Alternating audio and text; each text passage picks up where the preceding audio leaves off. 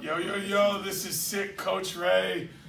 Doing a hard lesson today, so we got to make sure we get it on video. All right, title, Finding Rational Zeros. But we're going to get right into it. Main thing I want you to see here is this. Let me get my mouse over here too. Main thing I want you to see is this. Here, I gave you a factored form polynomial and asked you to find the zeros, and this is a super easy problem. We're just switching the signs of all of these, and we have our zeros piece of cake.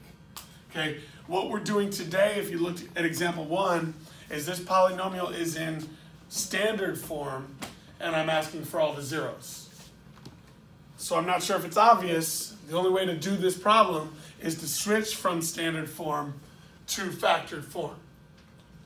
What the problem is, you can't factor this, or at least we can't factor this. Okay? We can factor quadratics, but anything above quadratics, we don't know how to factor. It's a very difficult, complicated process.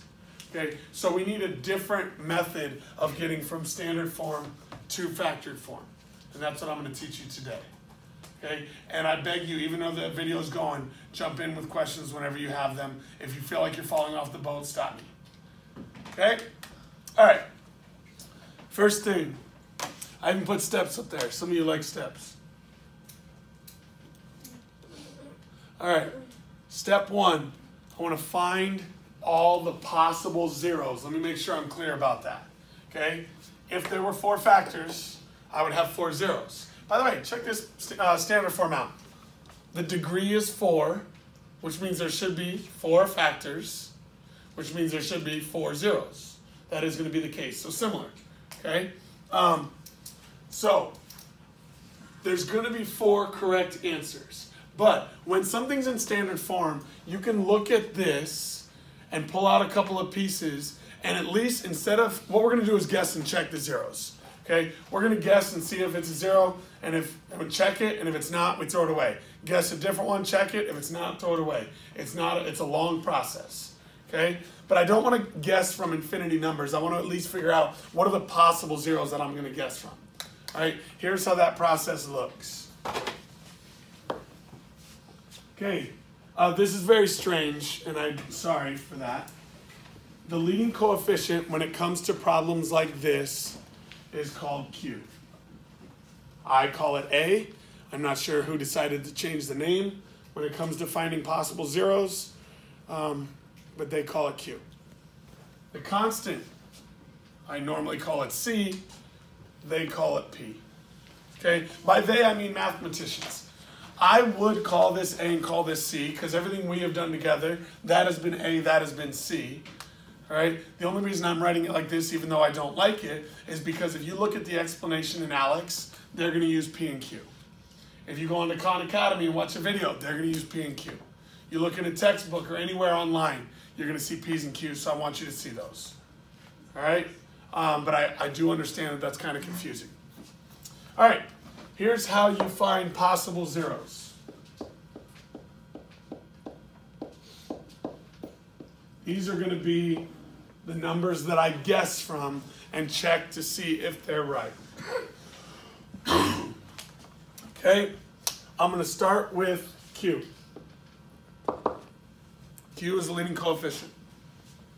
And I'm going to write down all the factors of Q. Okay? Q is the leading coefficient, which is 1. So what are the factors of 1? Just 1 and 1, right? You don't have to write it twice. So we just need to write that once. 1. But every single number we write down as a possible 0, we need to put the positive and the negative version. So I'm going to put plus or minus 1. Every time we write down a possible 0, we put down the positive and the negative version of that number, because it could be either. Okay, next thing I'm going to do is I'm going to go to Q. Or sorry, I already did Q. I'm going to go to P. I'm going to write down all the possible factors of P. There's a lot more. What are the first 2 factors of P? 1 and 24. Okay, so I'm going to write them in numerical order. So 24 is actually going to be last. Okay, and I already have 1. I don't need to write plus or minus 1 again, because I already have plus or minus 1. That's one of my possible zeros. I didn't need to write it again. So what's the next one? 2. 2 and 12, so I'm going to put plus or minus 2. I'm going to write 12 further down. Next one. 3 and 8. 3 plus or minus 3. 4. 4 and 6, so plus or minus 4. Then under plus or minus 6. Then it was 3 times 8, so plus or minus 8.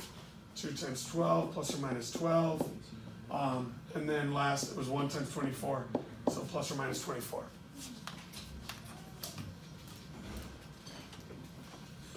Okay. Last ones, and this is really what can make this crappy. P over Q. P over Q. You have to take all the factors of P and put them over Q and make a bunch of fractions. Okay? In this particular example, it doesn't end up being too crappy. Here's why. Ignore the plus or minus, right? We're just going to write plus or minus for everything anyway. So just take the numbers. If I put 2 over 1, what is that? 2. Don't we already have 2? Yeah. Go to the next one. 3 over 1. 3. I got 3. If I put all of these over 1, it's just going to be all of these. So in this particular problem, and I'll do another one to kind of show you where this could be different, but when you put all of your factors of P over Q, we already have all of them. Okay? So I'm just going to write it like this.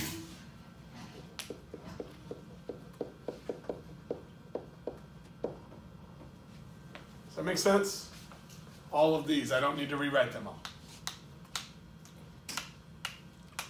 Just so we're clear on, actually I'm gonna go back to that in a second. Let's do one more problem that's a little bit harder, and then I'll delete it all.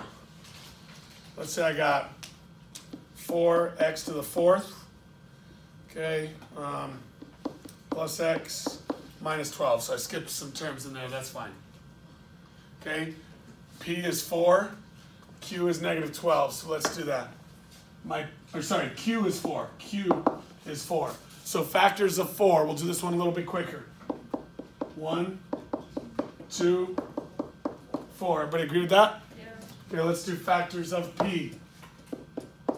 1 I already wrote. 2 I already wrote. 3.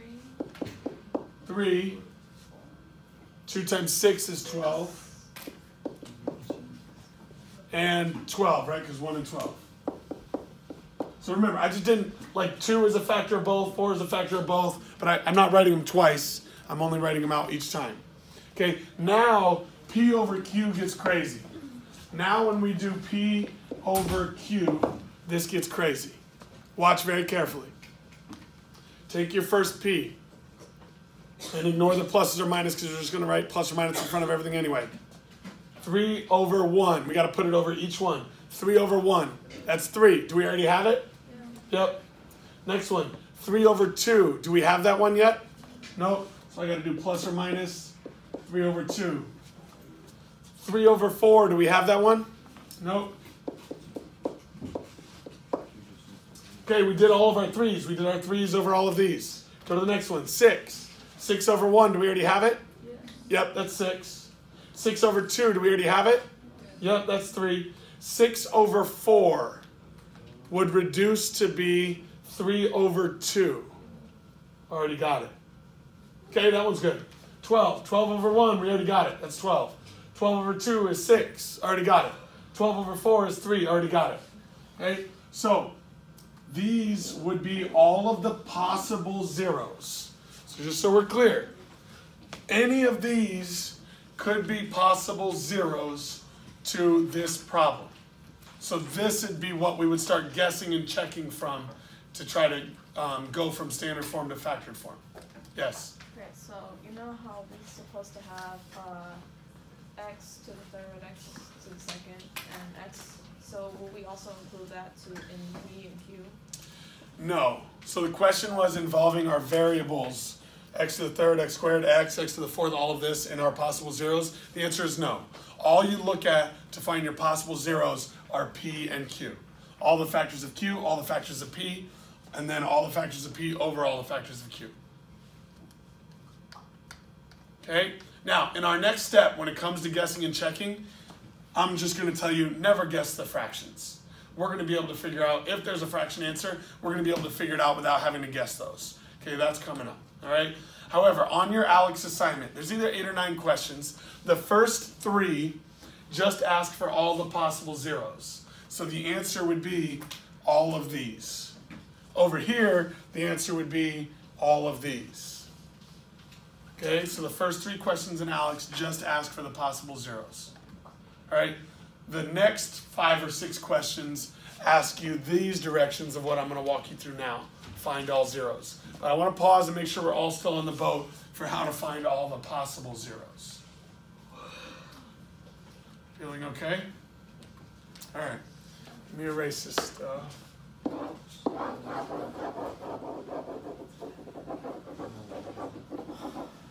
All right, back to our problem. Okay, and just making sure we're clear. Here's what I've done. Oops, too far. All right, so just so we're clear, I got this big old polynomial in standard form. I know that it's going to have 4 factors and 4 zeros.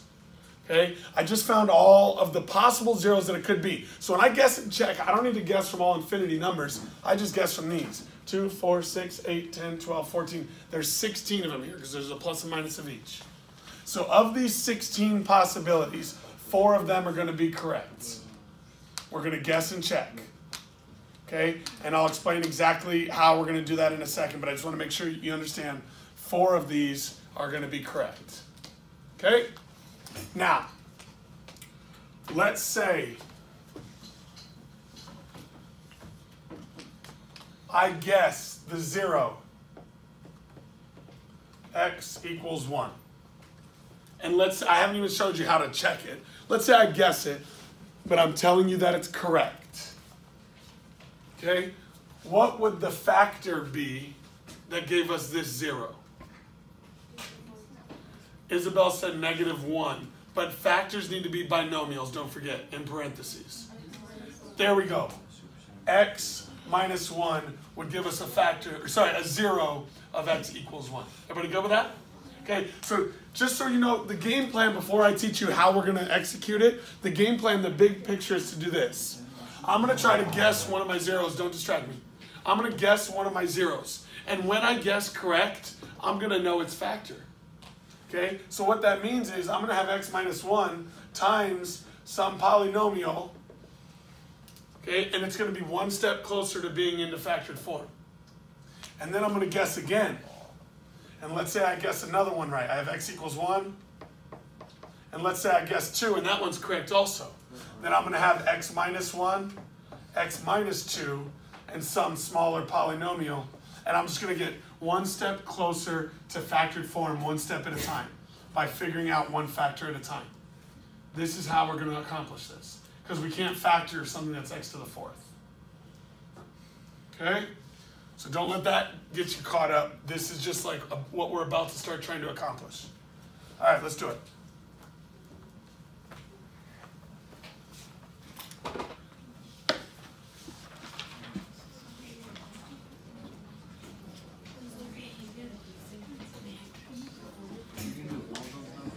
All right, so stay with me.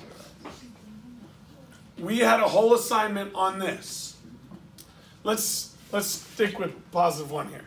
If our 0 is +1, that would mean our factor is x minus 1.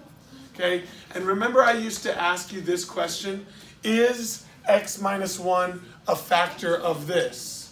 Meaning, can you do x minus 1 times some polynomial to get this original question? Okay, what was the key, and I'll be really excited if anybody gets this, what was the key to figuring out whether this was a factor or not? Does anybody remember? Remainder, it had to do with the remainder. Yes, if remainder was 0. Okay, if remainder was 0, then that was a factor of the whole thing. Major key. Okay, stay with me, you're about to fall off the boat. So, here's what I'm going to do. I'm going to guess one of my possible zeros. And by the way, here's my guessing strategy. I always start with the smallest whole numbers. The 2 smallest whole numbers are positive and -1. I'm going to guess both of those first. The next 2 smallest whole numbers, positive and -2. That's what I'm going to guess next. and I'm going to keep going. I never guess the fractions if I have them.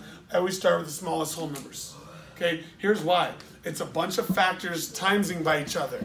If we had 12s and 24s multiplying by each other, these numbers would be a lot bigger than 2, 13, 14, 24. Okay, so when you see relatively small numbers like this that aren't in the hundreds, it's usually smaller numbers multiplying together to give you these. All right, so we're going to start with 1. Let me get my synthetic division set up. X to the 4th is my biggest exponent, so that gets 1. X to the 3rd is 2. X squared is negative 13. Next is negative 14, and my constant is positive 24. And amazing job, Daniel.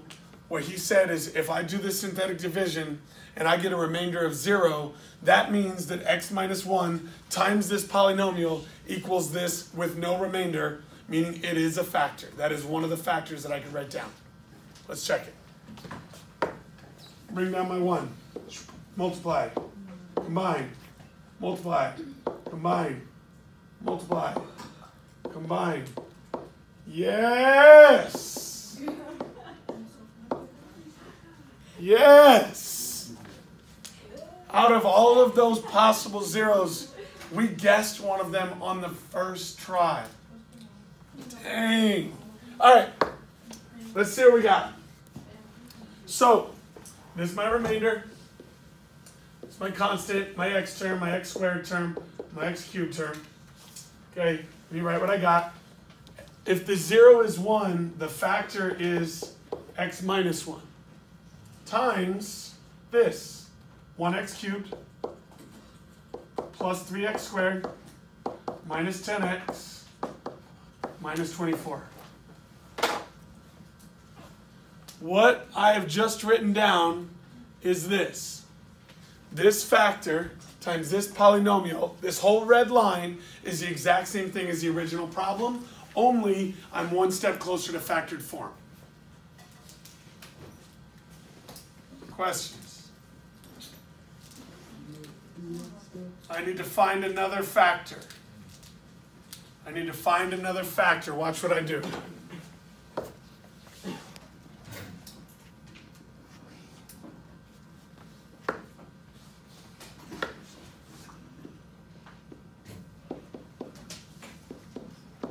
Okay, check this out. Those numbers are a little bit different than when I wrote in there the first time I did synthetic division. Look what I did.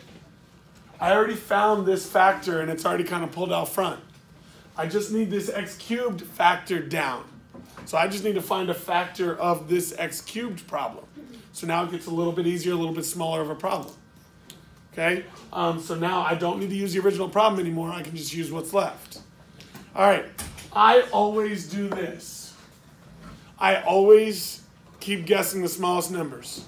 I tried 1, so now I'm going to try -1. Okay?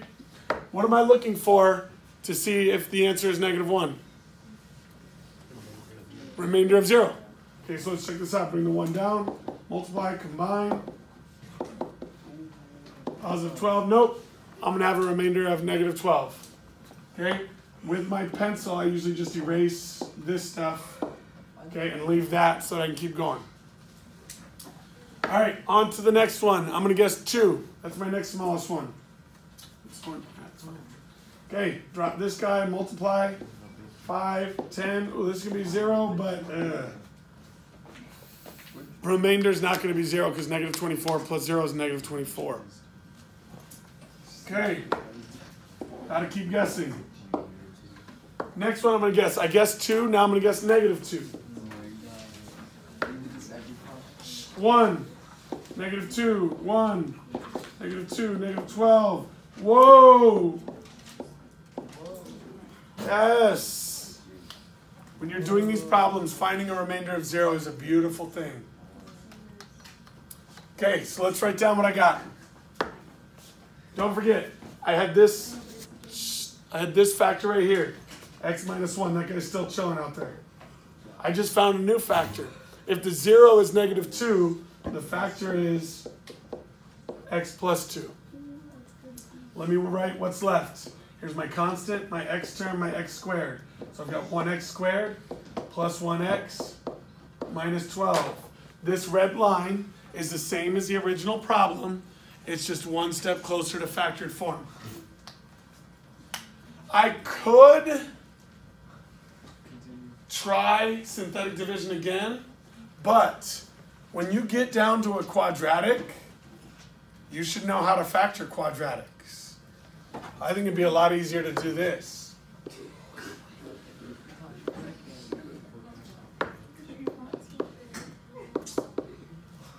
Okay, stay with me.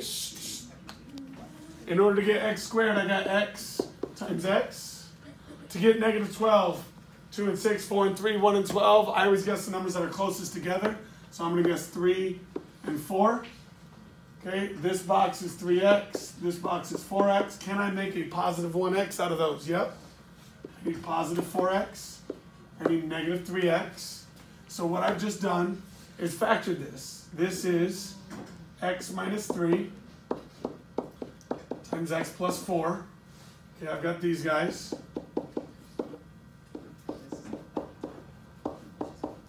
And it took a lot of work, but this is so beautiful. I have taken that giant polynomial and changed it to factored form. Remind me what the original question asked me to do. Find all the zeros. Find all the zeros. Super easy from here, though.